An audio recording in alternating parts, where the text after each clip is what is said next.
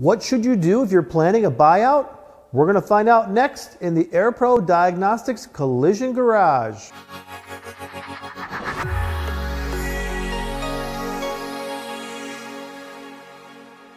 You're looking to retire and your partner wants to buy you out. What's the first step in this process? Most shop owners who know they want to exit the business only have some hazy goals because they have no verifiable details about what resources they have and what their shop is really worth. They might know what they have in investable assets like their 401k and investment accounts, yet they don't know how much they can take out to sustain these assets for the rest of their lives. They do know they will need proceeds from the sale of their businesses to fill the gap, yet they don't know for sure how much they will net from the sale or transition of their business.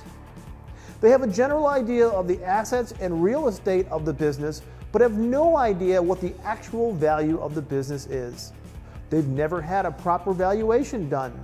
This poses a problem from the standpoint of what they will be paying their partner to buy them out.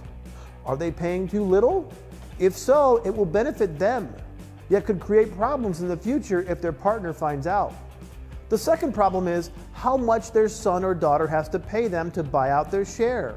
The son or daughter most likely does not have the financial resources to buy them outright. So how do they ensure that they have adequate income and not completely tap out their son or daughter, which could set them up for failure? This is what is called the asset gap, the difference between the value of the financial resources you need at your exit to achieve your post-exit income goal and the value of your current financial resources, which include the net proceeds from the sale of the business.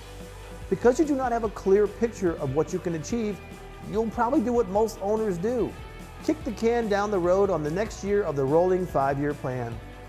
The first step of the process is to set goals that are broken down into manageable baby steps. These goals must have 5 attributes. They must be specific, measurable, attainable, relevant, and timely. This process lays the foundation for creating a roadmap for a successful transition of the business. Because it's based entirely on the owner and their family's goals, the whole process becomes owner-centric. What are the types of goals owners must quantify and set? They fall into 3 categories. Foundational. The need for financial security and independence is foundational to a successful exit or transition. Since an owner who is exiting will have little or no income from the business, the acid test for any exit plan is whether the owner can achieve financial independence no later than the date they give up control of their companies. To define financial independence, 2 questions that need to be answered are: what amount of cash must I have to exit successfully? And how do I determine with precision how much I will need? These numbers should be expressed as a pre-tax annual amount of income adjusted for inflation. As this is the most important financial analysis of your life, it calls for the involvement of an experienced financial planner. Universal. These goals come back to 3 questions. When do you want to exit or transition? How much income do you want?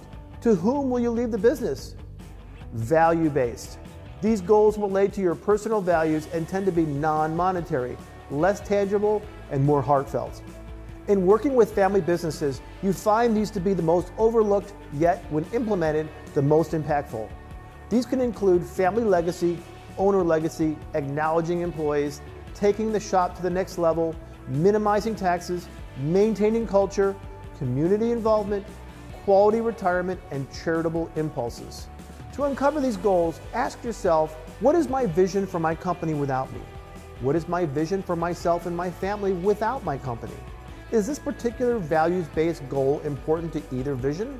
As you can see, you must understand what is truly important and define specific, measurable, attainable, relevant, and trackable goals that will help you attain the life and lifestyle you want not only for yourself, but also your family.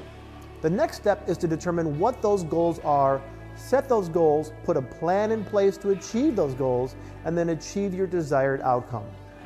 I'm Jason Stahl from the AirPro Diagnostics Collision Garage. Thanks for watching.